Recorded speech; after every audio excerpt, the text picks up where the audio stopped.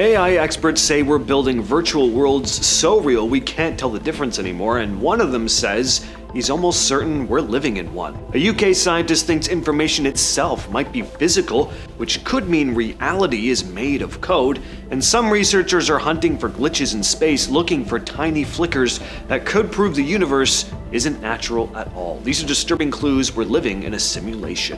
Dr. Roman Yampolskiy, a computer scientist at the University of Louisville and expert in AI safety, was on the Diary of a CEO podcast about a month back. One of the questions he was asked is if he thinks we're living in a simulation. In his words, he's almost certain we are. They mentioned Google's Genie 3, where you basically just put in a prompt and it'll spit out an AI image, but not just an AI image, it's like a 3D image, actually more like a full-on landscape you can explore and interact with, and it looks better than most modern video games. I mean, we're not far off from it looking just as real as the world in front of your actual eyes. And that's kind of the point. The doctor said, well, if we can already create limitless virtual worlds that are almost indistinguishable from reality, the chances that we're living in one are actually pretty high. Most of the episode is dedicated to the dangers of AI though, and let me just warn you all, if you want to have a good day today, maybe don't watch this podcast. If you work in AI though, or are one of the billionaires funding this stuff, you need to watch this. Basic summary of the podcast: the doctor says humanity is just done if we continue along this path, and that's within the next couple decades, maybe even less. There's just virtually no good that can come of this. You've heard people say information is power, right? Well, a scientist from the UK named Melvin Vobson thinks information might actually be a real thing, meaning a fifth kind of matter. We already know about solids, liquids, gases, and plasma. At least some of us know about plasma anyway. That one doesn't come up quite as much in daily life, but Vobson says, well, maybe information itself could be another one. His idea is that every particle, like an electron, carries data, almost like a tiny computer file. He's planning an experiment where he'll make an electron and its antimatter twin called a positron crash into each other inside a piece of metal. Normally, they destroy each other and make energy, but he says if you also erase the information they hold, there could be extra energy released. If that really happens, it would mean information has mass. Basically, if you deleted a file on your computer would weigh just a tiny bit less. Too small to ever notice physically, but still there. Most scientists think this is a stretch, but if he's right, it means bits of information are just as real as atoms. Now, what does this have to do with the simulation theory, though? Well, if information has mass, it's something real, not just numbers. And the whole universe might be made of data. Every particle, every atom would just be a piece of stored information. It would mean we're not just surrounded by information, we are information. Some scientists are testing if the universe has bugs in it, meaning like video game glitches. There's an experiment in Illinois called the Holometer that tried to find one. It used two super accurate lasers to see if space itself shakes or flickers at a super tiny level. If it did, that would mean the universe might be made of tiny digital bits, like pixels. The idea was that if both lasers got out of sync, could mean space has a kind of static to it, a sign that we're living in something built, not natural. So far, nothing like that has shown up. The scientists said space seems smooth, not pixelated, at least where they can measure, but astronomers are also studying the oldest light in the universe, the cosmic microwave background, or CMB. If they ever find strange patterns or repeating marks in that light, it might mean something's off with the way the universe renders itself. And here's a weird idea. What if everything around you, space, time, your body, is kind of like a hologram? That what we see in 3D could come from information written on a 2D surface, like how a holographic sticker looks 3D even though it's flat. This idea started when scientists like Jacob Bekenstein and Stephen Hawking studied black holes. They found that what falls into a black hole depends on its surface area, not how big it is inside. Basically, all the information about the stuff that falls into a black hole, like its mass and energy, doesn't depend on the inside of the black hole. Instead, it depends on the surface around it, called the event horizon. All the information is stored on the outside edge, not inside.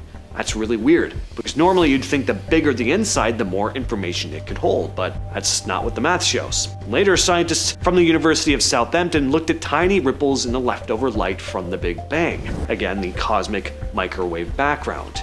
They were looking for tiny patterns or ripples in that light that might give us some clues as to how the universe came to be. If the universe works like a hologram, some directions or areas in space could show unusual alignments, say patterns that repeat.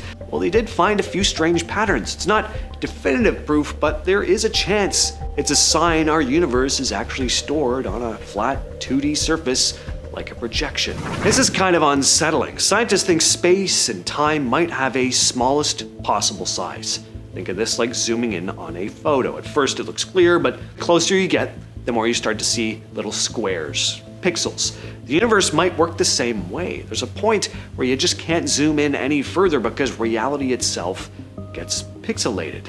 That point is called the Planck scale. It's so small, it's basically impossible to picture, way smaller than an atom. At that level, space stops being smooth. It's more like tiny, invisible building blocks. Some scientists think that time could work that way as well, not as a smooth flow, but as tiny ticks, like frames in a movie almost. Earlier this year, researchers published a paper called The Reevaluation of the Planck Scale in a Discrete Framework.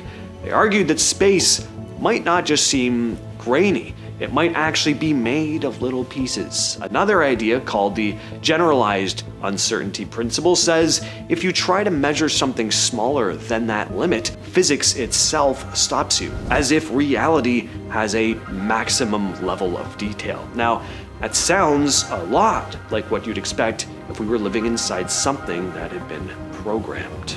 Back in the early 2000s, theoretical physicist James Gates noticed something strange while studying supersymmetry. That's a theory trying to explain how all the particles in the universe fit together.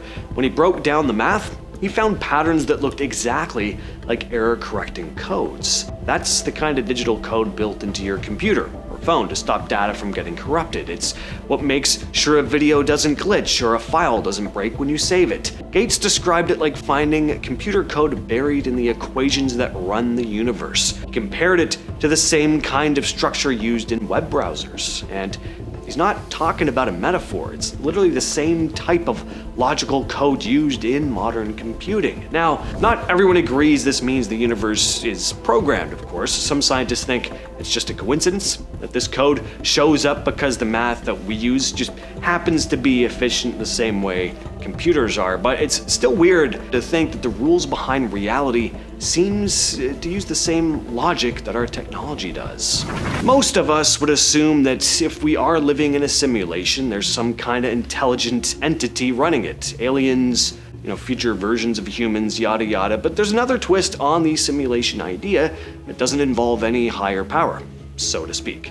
Instead, some scientists and philosophers think the universe could be self-simulating. That means reality is creating itself. There's no computer sitting outside our world running everything. The universe is the computer. One of the biggest names pushing this idea is Dr. Brian Whitworth, who's written several papers comparing the universe to an information system. The basic idea is that consciousness, the fact that we're aware of being here, might actually be part of the code that keeps the simulation running. It's a loop. Reality generates consciousness, and consciousness keeps the simulation stable by observing it.